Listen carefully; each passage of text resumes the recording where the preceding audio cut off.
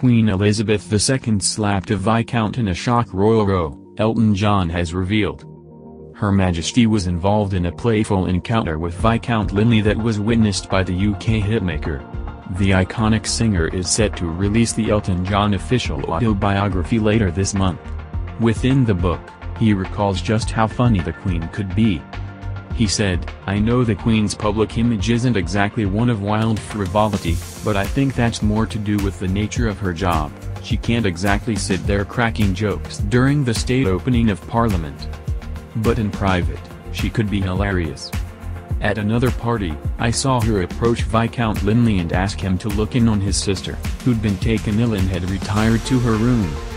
He said, "I know the Queen's public image isn't exactly one of wild frivolity, but I think that's more to do with the nature of her job. She can't exactly sit there cracking jokes during the state opening of Parliament.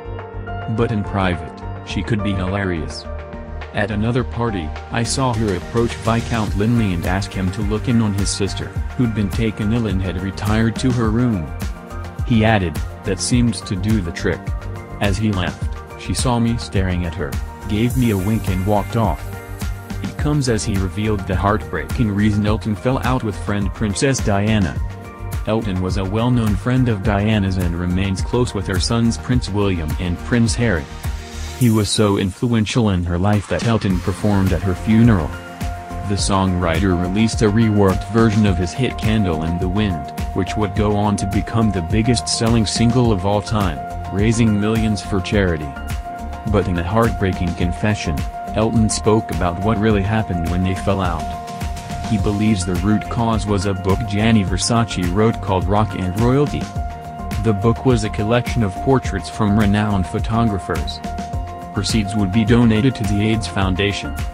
Diana was expected to write the foreword. Elton wrote, "Then she got cold feet.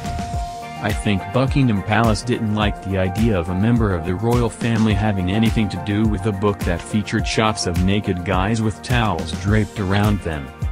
So, at the last moment, Diana withdrew her foreword. She said she had no idea of the book's contents, which just wasn't true." He added, "I was angry with her, but I was also worried.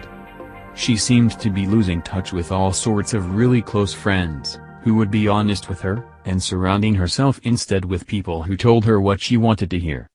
I knew from personal experience that wasn't a healthy situation."